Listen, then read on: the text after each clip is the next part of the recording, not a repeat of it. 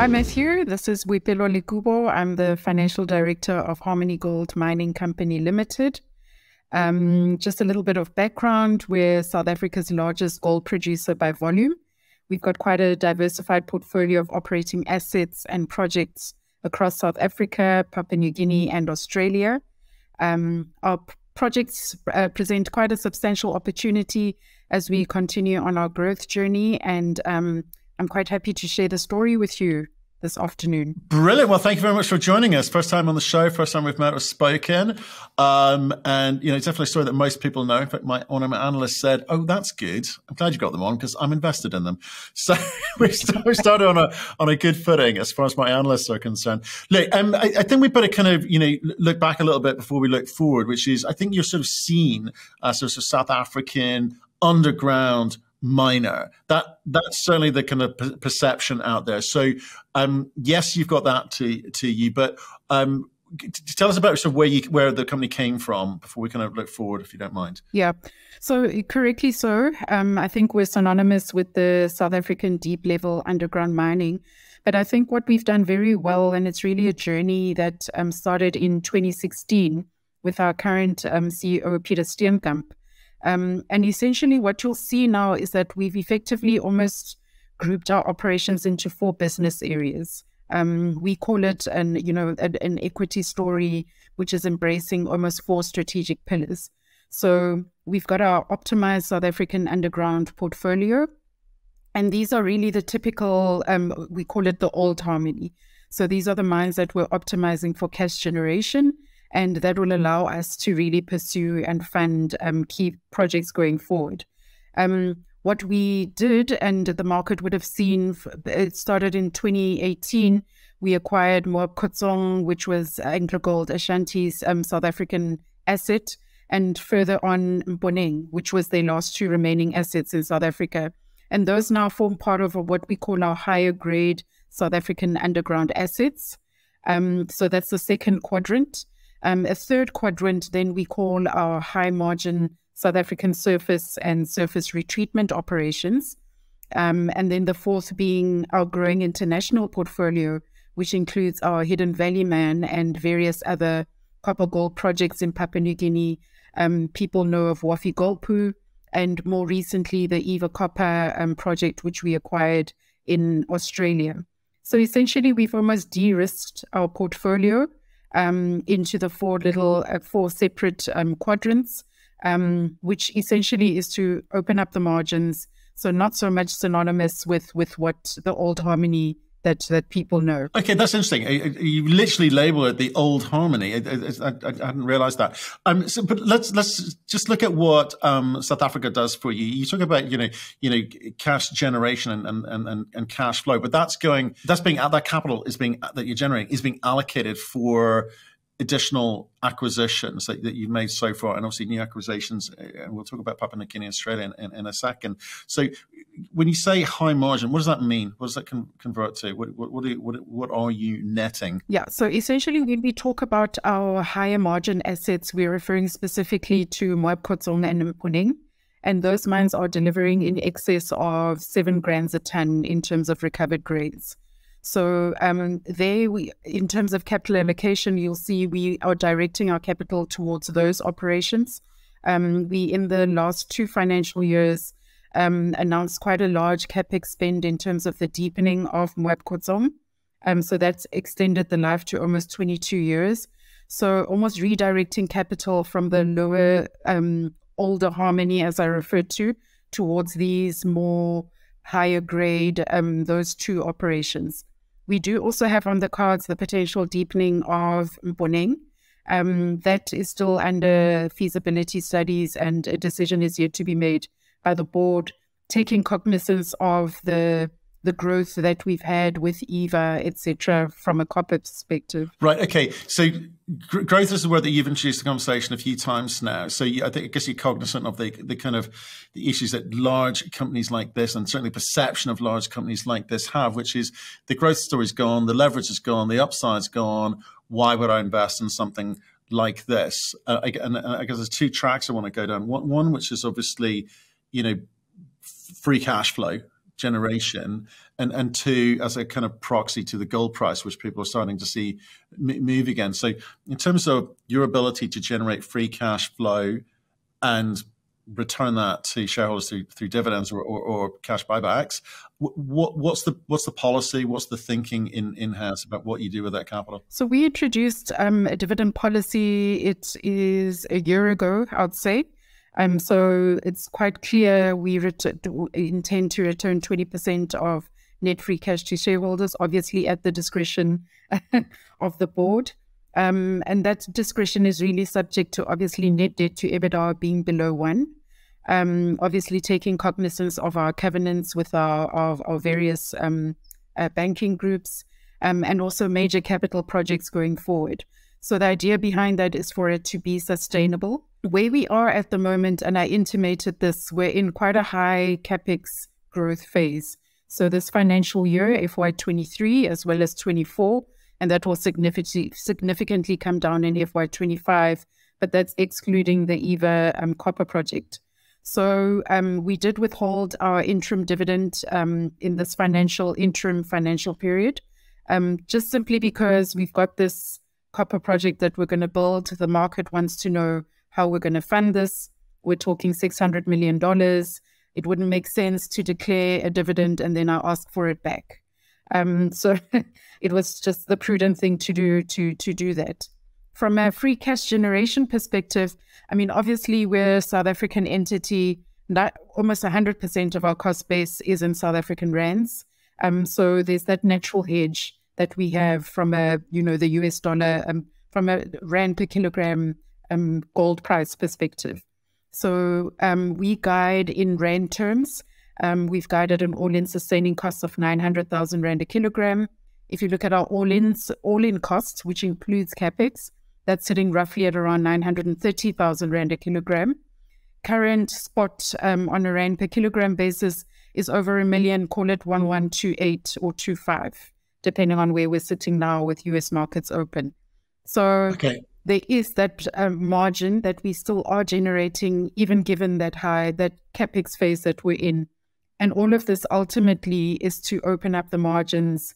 As I said, the growth story transforming from the low grade South African to more the higher grade, and then the copper story as an add-on. Right. Okay. The copper story again is a hedge to as well in a way. You're hedging your way through all of this with strategies that you're employing. So can we put that in sort of language or certainly denominations that the market may understand? Sure. I get the rand, you report in rand, but give people the dollar versions just so they can walk away sort of with a sense of what the margin looks like. So, I mean, roughly now, if we're looking, we're at about $2,000 an ounce.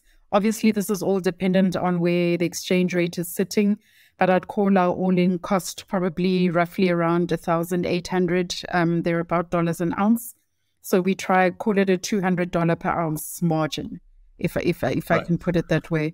But again, yes, with that caveat on the where the exchange rate sits. Right. Okay. So it's kind of tight, you'd say, and then that's the nature of going deeper. Obviously, if the grade's at 7, if the grade increases, it obviously greatly helps. But as you go down, it also decreases the margin. Obviously, so it does generate some free cash flow. Well, generates cash flow. Let me put it like that.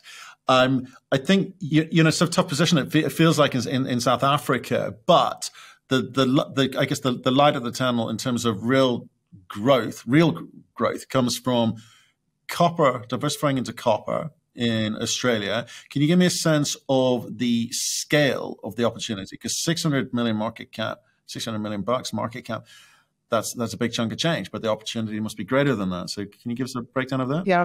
So if you look at it now, 35% actually of our mineral reserves is now copper.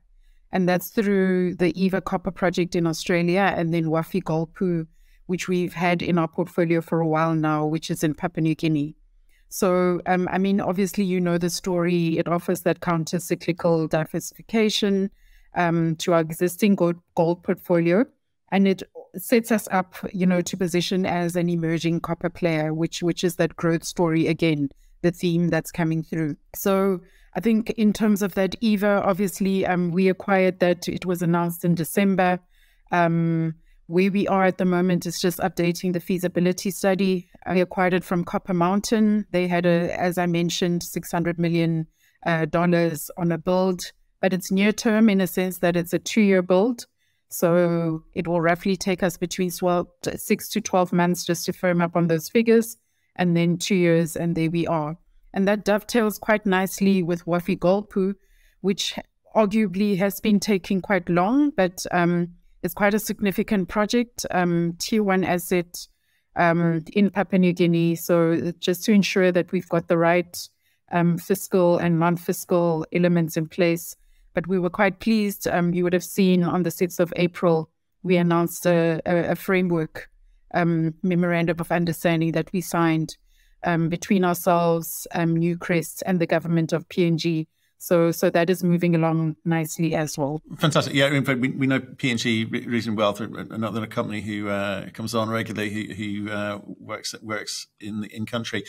Good place to do business if you do things the right way, for sure. Just sticking with Australia, if I may, and on the copper in Australia, if I may. Obviously, you're updating the feasibility study. So the timing for that would be when? When are you expecting to finish that by? So that would be towards the end of this calendar year. Okay. That will come out with just where we are on that, what the numbers are looking at. Obviously, as I said, Copper Mountain had a $600 million build on that.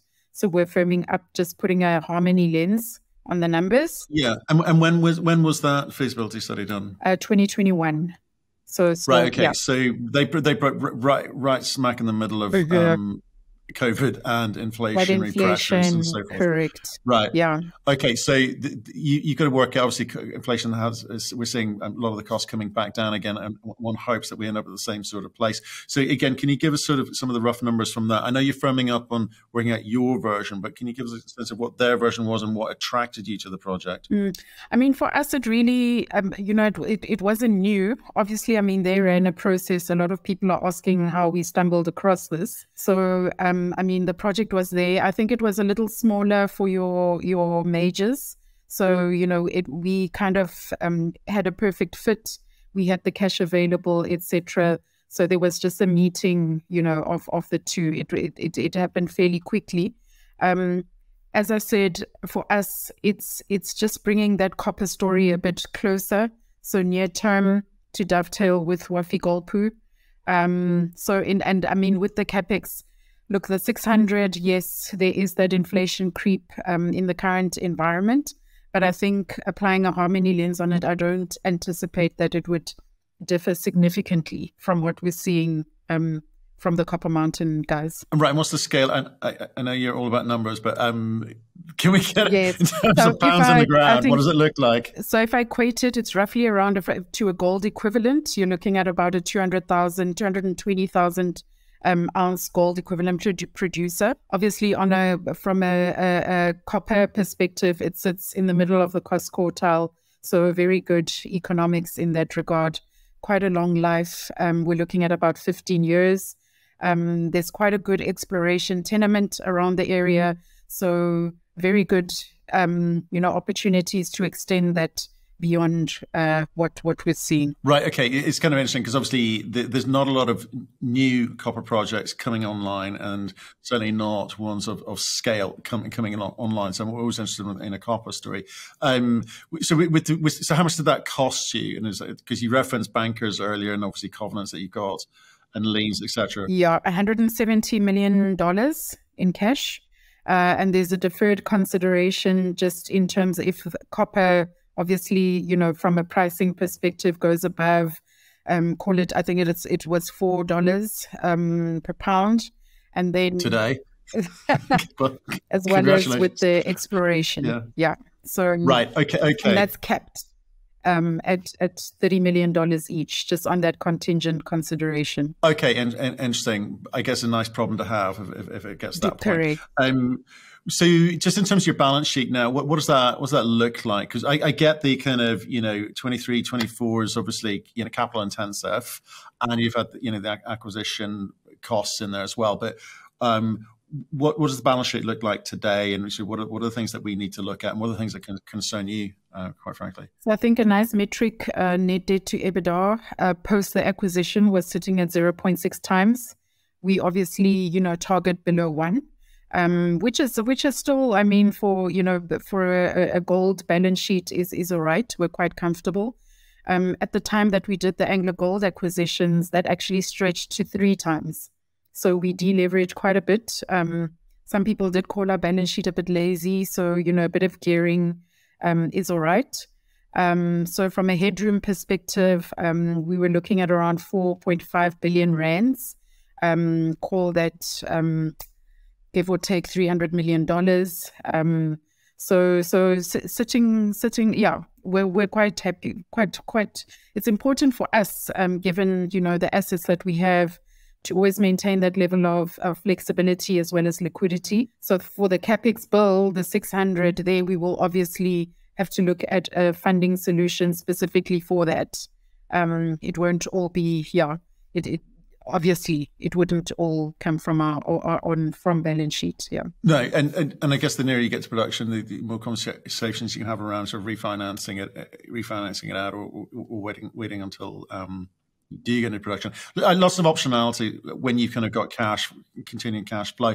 But just if I look at the South Africa component there, I mean, okay, $2,000 today, gold, lovely. But it's pretty tight from most of last year. And I guess that's driven a lot of the outward looking. And for the last 2 years, precious metal's been under a bit of pressure, surprisingly under pressure, but nevertheless it was. That's driven a lot of the thinking about looking outward and looking at these acquisitions. $170 million plus 600 million spent. You've obviously done the maths on that. Thought, well, copper, good. That the life of mine there is good, and the exploration upside could obviously make it better. So, in terms of how much money you allocate to the exploration component in Australia, and obviously you're still going to be looking over at Wafi-Golpu on the copper. How much are you allocating on exploration? So exploration bill is not chunky. I think on a rand term, you're looking at possibly around 200 million rand per annum. What we do have, though, is quite a long list of projects. So in terms of organic growth, as I mentioned, Mboning deepening is a potential. At the moment, we're busy with obviously the deepening of Moab Khotsong, which is Zyplots, as well as a career rant, which is just expanding from a tailings perspective, mine waste solutions. So, and that is obviously cheaper than going out. I mean, there are no, in production, readily available gold opportunities at the moment. So it's a lot cheaper for us to invest in that organic growth. Obviously, Eva came along. It was perfect. It fit our criteria in terms of what we wanted to invest in and from a capital allocation perspective. But definitely, I mean, if we look going forward, M&A, it would definitely have to be something that is in production immediately. Exactly. Yeah. But is that why organic growth is always cheaper, right? It's always smarter use of allocation of capital. M&A sometimes is needed to drive the headlines, to get institutional shareholders to stay on board, or see the cash generation and the ounce generation and whatever other formulas that they value you on. But it's not necessarily the smartest allocation of capital, because it can be expensive. It can be. I'm not saying it has been for you. I'm just saying it can be. And it's kind of classic big company mentality. You're a 2.8 billion company. So you're of a certain size that people are looking in at you. So how much reliance is going to be on the organic, and in which case, that takes time. And will do you think you've got that time? Will the market give you credit for that time? And how much is going to be on the existing acquisitions? And do you think you need to make more acquisitions just to kind of move the dial, as it were? How do you play it? Yeah, I think we're a little bit spoiled for choice, just given the pipeline of projects that we do have. So our capital is definitely at the moment being redirected towards, as I mentioned, those higher grade assets that are within our portfolio, as well as higher margin projects. So obviously Eva being a high margin project. So we have our hands full, if in a way. Yeah, and obviously the key there being to open up our margins, etc. Yeah. So that's really the key focus. Okay, well, that's good, because if you come back to the word that you've used a lot during this, which is growth, Yes. you've got to have a clear plan as to where that comes from. Obviously, Correct. you've signalled correctly, the next 2 years capital intensive, but thereafter you set yourself up for success. And for that, correct. Right. So I like the kind of geographical de-risking of this. I mean, how are you finding like operating in PNG? I mean, permits take a little bit longer because you've got to do things the right way, but how close are you with the projects there? I mean, we've been operating there for quite a while. Obviously, Hidden Valley is there, and obviously with, being involved in negotiations around Wafi-Golpu. We've got a strong team that's based in Brisbane. So that team manages the Hidden Valley mine. Our Chief Operating Officer for new business, Johannes van Heerden, is based out of Brisbane. So we're running new business from there. But from a PNG perspective, I think, the PNG is almost similar from a social perspective, similar to South Africa. So yeah, we understand, the way they operate from an ESG perspective, socially, etc. So there are quite a lot of similarities and commonalities, and we get on quite well. We've been there, we understand how they operate. So we find it quite obviously, yes, there is delays and things, but we don't find it difficult to operate in PNG. Right. Okay. No, it's some interesting companies operating in country, but it's like they gotta be mindful of how they tread, as it were, and some super projects there too. Just on the kind of, again, capital allocations. Just so I understand I understand that it's quite intense for the next 2 years, but in terms of the I guess it's sort of the meaningful allocation is going to be on obviously getting these mines up and operating and optimized as quickly as possible. I get that bit, but the bits that people should be looking at and saying, like, what is important for you as a team to deliver on? Because you've obviously seen the issues coming, a couple of years ago, I suspect, as to the problems that you could have faced if you sat there and did nothing. Old Harmony, right? So New Harmony, what was the most important things about New Harmony to do as far as you're concerned, and that you feel you should be given credit for? I think first and foremost, obviously, creating shared value is important, especially within the context of metals and mining. So, and that you can only achieve through clear and effective capital allocation. It's all about where is the money coming from, where is the money going. That's what an investor wants to know. So, and first and foremost for us, especially with the assets that we operate, key priority had to be given towards driving safety improvements as we aim for zero loss of life. So first and foremost, that's where the capital had to be allocated. Then, as I mentioned, was the inorganic growth for us to build that pipeline of projects that we can take up the value curve. As I said, redirecting into what we had, which is the higher grade and higher margin projects. And then came with the M&A, then we'd look at that. And then obviously with the introduction of the dividend, returning money to shareholders. So those are really, it's quite targeted in a sense that those were the key steps. Safety, obviously, developing that project pipeline, the inorganic growth. We had the acquisition, investing in those higher grade assets. Then you've got your higher margin projects with the copper, that diversification from a geographic as well as a metal perspective. So all very deliberate in terms of that growth story and repositioning Harmony to what it is today from what it was. Right. And did you ever sort of feel, given this kind of Old Harmony, New Harmony vibe that we've got going on, is that, did you make significant changes to any departments, like in terms of, okay, operational safety risk, really, really important, always. ESG, really important, always. But in terms of your, decreasing costs, because again, big companies get a little bit fat, they get a little bit lazy, or they've stopped looking. In terms of the cost-cutting exercises that you went through, because yes, go chase more higher-grade ounces, but that's the ground doing the work for you. What have you done as an organization in terms of that cost-cutting exercise and efficiency drive? Definitely. I mean, if you look at the pocket of costs that we have, a large chunk of that, almost 50%, is labor. So first and foremost, and that starts with labor relations. So our labor relations are very strong. We've got a good relationship, organized unions. They understand what's going on. They understand what our plans are, where the company is going. At the moment, we're in the middle of a 3-year wage agreement. So from a cost perspective, it is fixed in that sense.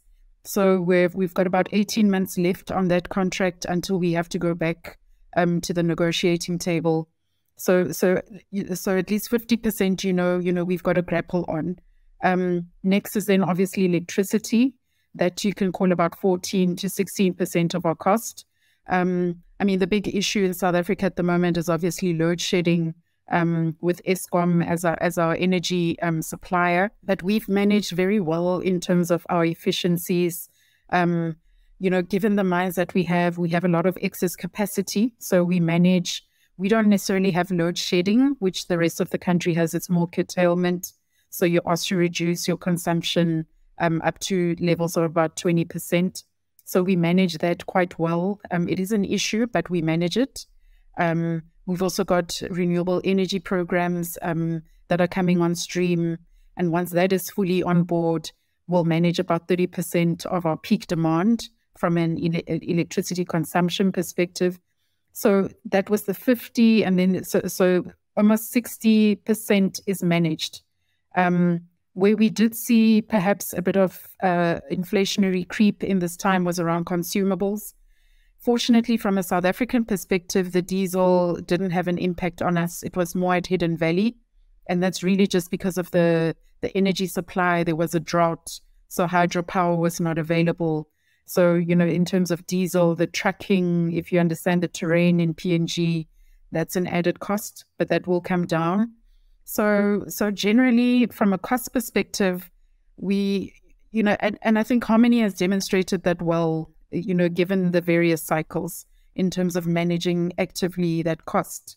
And given the fact that we're obviously, it's a rand cost base. So from a dollar, gold being dollar-based, we do benefit, as I mentioned, that gearing. And if you look at the gold price from a rand per kilogram perspective, has actually performed quite well. So I think that's where we've been a bit of a differentiator compared to our peers who've had the double whammy of, gold not really behaving the way we would think it would. And then obviously the inflationary pressures on a cost base. Okay. So 50% of your cost being labor, 12 to 14%. I mean, with Eskom, obviously, I was in South Africa in February and experienced it on a daily basis. The load shedding is very, very frustrating, but so are the price increases, not just a case of availability, but the cost increases that some companies have had to bear. So what do you think your chances are increasing margin in Africa, South Africa? Where's it going to? Is it going to come from the more recent acquisitions? Do you feel that is going to have to, lift the load for the whole of South African operations? Correct. Okay. As the older mines, I mean, we're not directing much capital there. So as they will naturally, die a natural death, if I can put it that way. Yeah. And we reinvest, as I mentioned, to the higher grade. We're seeing very good grades there, above 9, above 7 grams a ton. And as we go deeper, Mboning is looking wonderful as we speak. So yeah, That's the plan. Okay. So I can see the sort of decline in the older stuff, and hopefully it's made up for with the newer acquisitions. You talk about, in terms of obviously ounces at the moment, 92% out of South Africa and only 8% rest of world, we'll call it. How do you see you driving the kind of gold equivalent numbers up from rest of world, and what's the timing on that? I get the kind of capital intensive bit of it, but and what do you think that relationship looks like? Basically, are you going to be a South African company for much longer, or do you become an international mining company? I mean, as I mentioned earlier, 35% of our reserves now sits in copper, which is sitting in Australia, PNG. So as the South African portfolio starts to drop, we will start to see that natural progression towards that mix. Yeah. So, you know, it will start to look a little less South African, a little more Southeast Asia, Australia. But I mean, we are fully committed. You know, we get the question, are we targeting copper? And it's no.